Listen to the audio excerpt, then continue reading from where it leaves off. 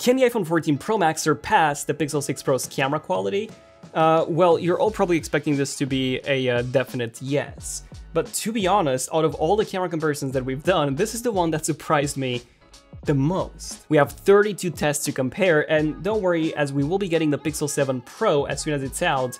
So if you want to see a video comparing the camera quality of the Pixel 7 Pro, the 6 Pro, and the iPhone 14 Pro Max, then definitely leave a like down below and let us know. So starting off with this first outdoor shot, the Pixel is darker, but the colors are way more accurate. So the car was way closer in real life to how it looks on the Pixel. And we even have more shadow detail on the car's grille on the Pixel compared to the iPhone. Next up, we have an HDR image, and here the processing is just so good on the Pixel. So the sky is perfectly exposed compared to the sky on the iPhone. The shadow details are very good. The iPhone is slightly sharper, but the biggest difference between the two, I would say, is the sky, and because of that, the Pixel takes this one. And we have one more HDR shot, and here, once again, the processing is just perfect on the Pixel. The sky is blown out on the iPhone. Once again, the iPhone is a tiny bit sharper if you look at the fence on the left. But take a look at how the shadow from the tree is completely gone on the iPhone because of the processing, whereas this is fully visible on the Pixel. So overall, the Pixel has the better image quality here once again. Then we wanted to test out the RAW capabilities of both of these phones. So the iPhone can take a 48 megapixel RAW, whereas the Pixel can only do 12.5 megapixels. So it is permanently binned to 12.5, you cannot do 50. So I've edited both of these RAWs to look as good as they could. And yeah, the iPhone simply blows the Pixel out of the water here. The image was way sharper on the iPhone and very noisy on the Pixel. We also had a larger range of colors if you take a look at the orange in the sky. So yeah, this one doesn't even compare. The iPhone easily takes this one. Then we tested out some indoor shots to see if diffusion does make any difference on the iPhone, and yeah, it doesn't. It is so much better on the Pixel. It is less noisy. We have significantly more detail. And the image is also sharper if you take a look at the plant on the right, so really nicely done, Google. But then, interesting enough, in this second shot, the iPhone 14 Pro was quite a bit better. So the flooring was sharper, the seats had a sharper texture, so we can actually see diffusion work here quite well. And then the buildings on the right and the plants, interesting enough, were actually sharper on the Pixel. Then we tested out macro, which the Pixel doesn't actually have at all. So we simply use the telephoto module to get as close as possible to the subject, and here, of course, the iPhone easily takes this one. Yeah, the difference is just night and day. So what about zoom? Well, we tested 2x zoom first, and here the Pixel simply zooms in digitally and then uses its AI-based super resolution to enhance the image, whereas the iPhone would simply use the middle 12 megapixel area of the 48 megapixel sensor, and because of that, the iPhone has more detail. Now, the Pixel also did a really good job, but you can see that a Pixel sharpened in post compared to the more natural look on the iPhone. Then we tested out 5x zoom, as that would be a bigger difference than going from 2x to 3x, and here, the Pixel has a 4x zoom module and then zooms in digitally to 5x. The iPhone has a 3x module, which then zooms in digitally to 5x. And here, of course, the Pixel has noticeably more detail.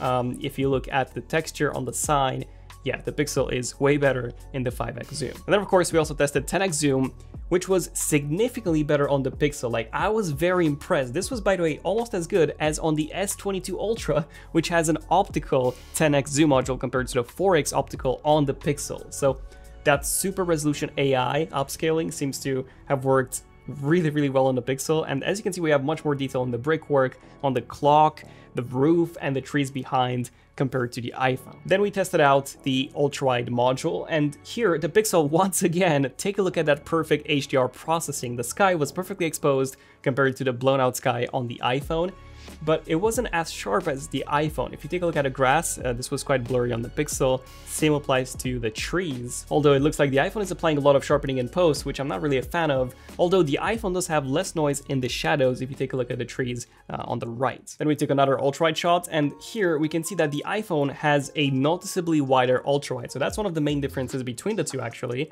The pavement was also sharper on the iPhone, and the building texture was sharper as well. We did lose some detail on the building on the right on the Pixel.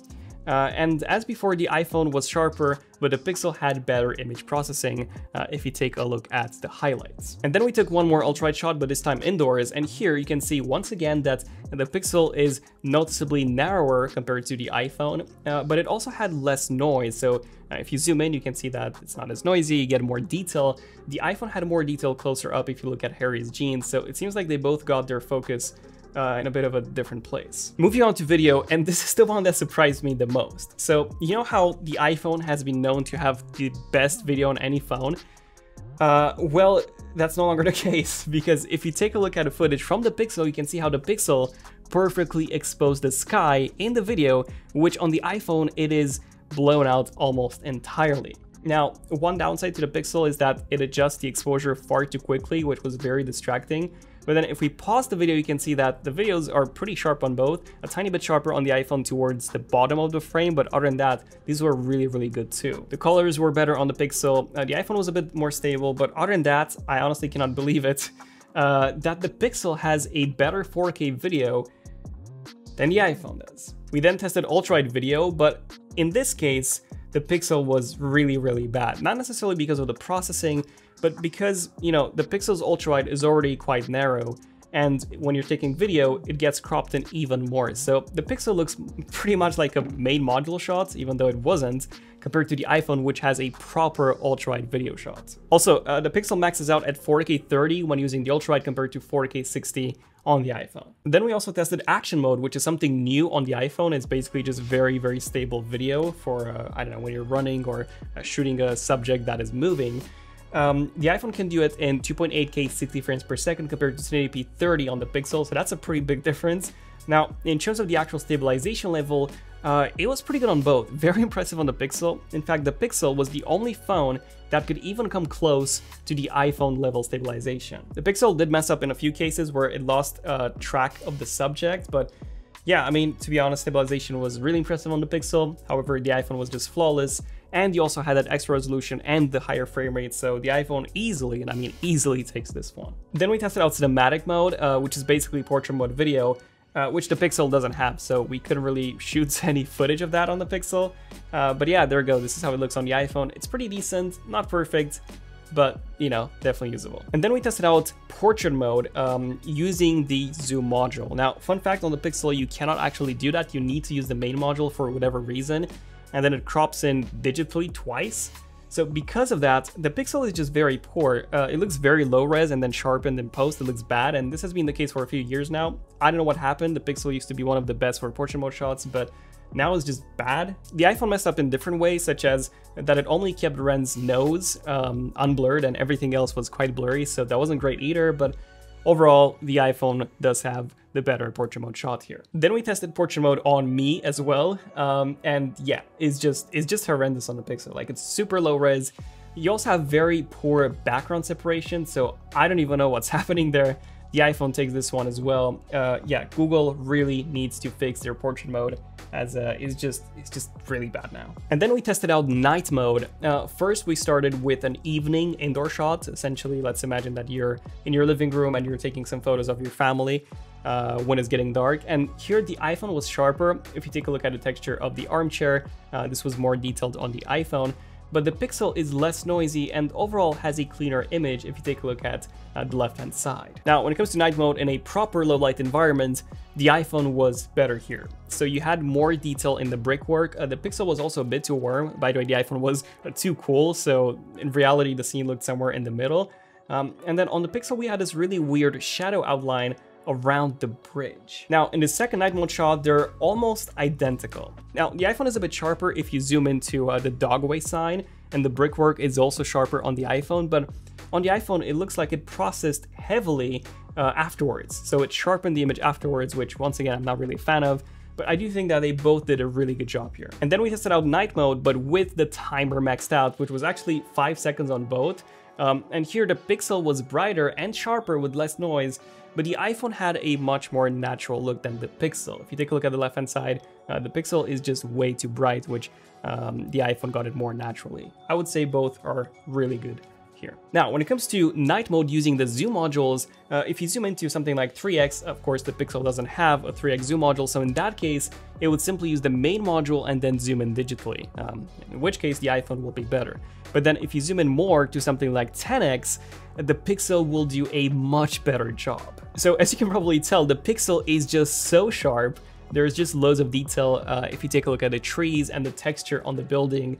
So yeah, if you zoom in a lot and you also like to do that when taking night mode shots, the Pixel is going to be a much better choice. But then this next one really surprised me. So we tested out night mode using the ultrawide module, and as you probably know, the iPhone got an updated sensor for the ultrawide, which is now larger. You also get a new photonic engine, so I was expecting the iPhone to just blow the Pixel out of the water, which uses much inferior hardware. But that wasn't actually the case. So the Pixel is noticeably sharper in some areas. If you take a look at a tree, or the ground, that's also sharper, or the flowers on the cards, you can actually see them being blue on the Pixel, whereas on the iPhone, they've completely blended in. So yeah, that's a pretty major difference when it comes to the detail. Of course, just like before, the Pixel is not as wide as the iPhone, so if you need a wider image in low light, then go with the iPhone, but other than that, the Pixel does have a much more detailed ultrawide. Then we tested out night mode portrait, and for some reason, the iPhone cannot use its 3x module with night mode when using portrait mode, which doesn't really make any sense as it can do those individually.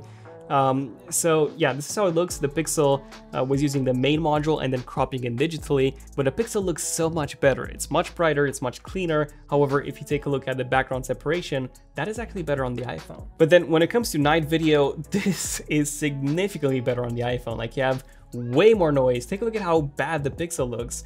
But then interesting enough, I actually tried applying noise reduction to the Pixel's footage and Final Cut, and afterwards they actually looked very similar. Now the iPhone was still a bit more detailed in terms of the brickwork texture, but yeah, as long as Google can apply some noise reduction even after the video has been taken, it would look just so much better and so much more comparable to the iPhone. Then we tested out the front-facing camera, and here they were both really good. The iPhone was a tiny bit sharper, and I would say that the HDR processing was slightly better on the Pixel on the right-hand side, as the sky was a bit more visible than on the iPhone. But both of these were very good. Now, when it comes to front-facing video, I'll let you guys watch this first. Okay, and now this is a front-facing camera test video between the iPhone 14 Pro and the Google Pixel 6 Pro. So let me know which one looks better, and then also which one sounds better. So this is the audio coming from the iPhone 14 Pro.